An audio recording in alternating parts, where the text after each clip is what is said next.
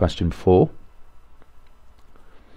So to work out the mean, first of all you add all the numbers up. So when you go and add these 6 numbers up on your calculator, you get 9312.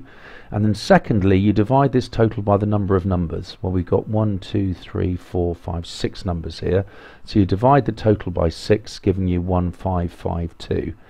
Now Kirsty's gone and said that she thinks the mean number of students to the museum each month in this time is close to 1500. Well, the difference is actually 52, isn't it? The difference between 1552 and 1500. Now, whether you think this is close or not is completely up to you. It's sort of in that middle sort of grey area, really.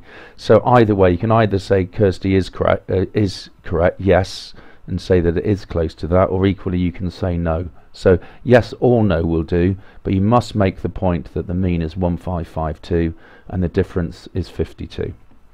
Now to do my check here, what I've gone and done, I've just sort of done the reverse process really. If Kirsty thought the mean was 1500, then the total would have to be 6 lots of this, which is 9000, compared to our total of 9312. Now for part B, we're being asked to what percentage of the total number of students visited the museum in 2016 visited in July? Well, the number who visited in July was 3097 out of a total for the year of 19160. So you simply divide the July total by the total for the year.